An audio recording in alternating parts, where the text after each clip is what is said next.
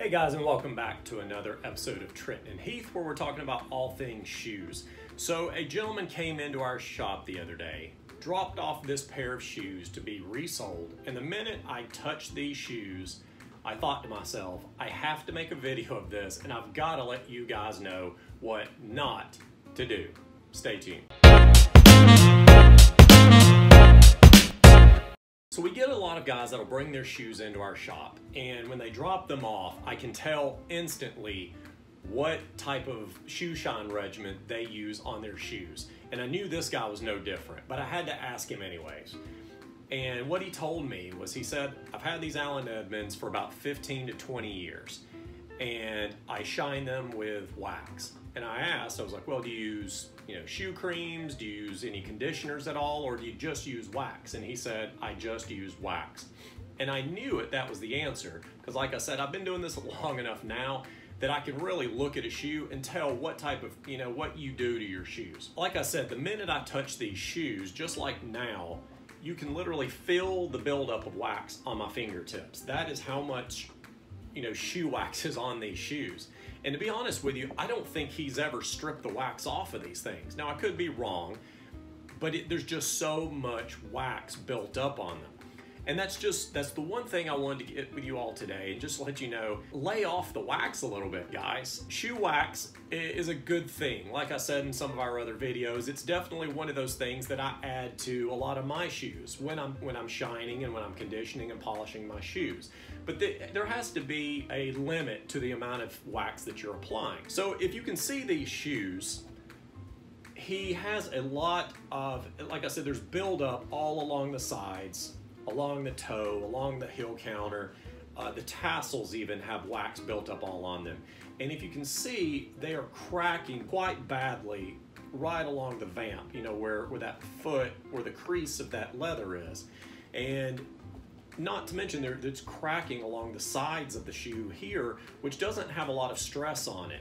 If these shoes had been well taken care of and they had been conditioned all of these years, I don't think you would have seen the cracking and just the overall poor quality of this leather like you see now. One of the things I just want to get across to all of you guys is, you really need to be watching what you're putting on your fine leather shoes. Now, even if you're buying a cheaper shoe or a $1,000 shoe, you still want to make sure that you're doing the best thing that you can for those shoes to prolong the life of that shoe.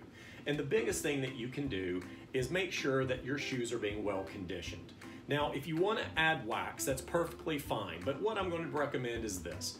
When you get a brand new pair of shoes, first thing you want to do is condition those shoes. Use a really good conditioner. Make sure that you get a lot on there that absorbs into your shoes. And then afterwards, if you want to use a shoe cream, put a shoe cream on there. But then if you want to add some wax, put one coat of wax all over your shoe. And what that's going to do is just protect it from the elements. So any rain, water, dust, dirt, it's going to give a little bit of added protection to that leather.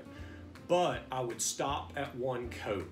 Then if you want to have an additional shine, I would only put that up on the toe area and along the heel counter area in the back.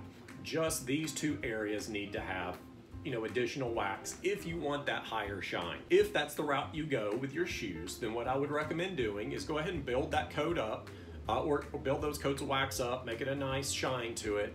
And then after a while, maybe a couple of months, I would strip that wax off, strip it all the way down to the leather, then start over again. Add more conditioner to your shoe. If you want to then put shoe cream, then build that wax up again. But you want to make sure that you are stripping the old wax off, and don't just keep that shoe for 15 years and just continue to build wax upon wax upon wax. As you can see from these, it really does not help the leather. And it's just not getting the nutrients that it needs in order to prolong the life of those fine quality leather shoes that you have. And the one last thing I'll say is this.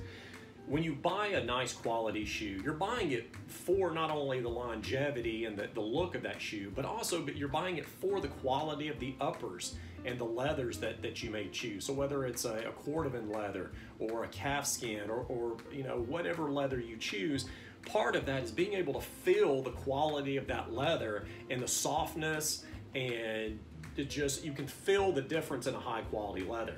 And when you are adding wax all along the sides, like this gentleman did, you no longer can even feel that leather. Like I said before, what I'm feeling right now is I'm just feeling, built up wax, and it is literally like a candle.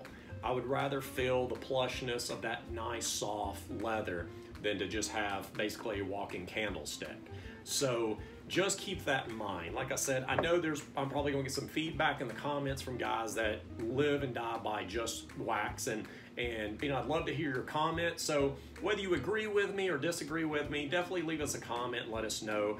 But coming from the professional side of things, I've literally shined thousands of shoes, and it's just one of kind of a pet peeve of mine is when I see shoes come in that are just caked in wax.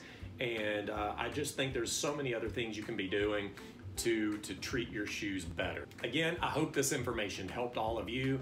If you like this video, please give us a thumbs up. If you like this type of information, want to hear more, then definitely subscribe to our channel and hit that little bell button so that you're notified on upcoming videos.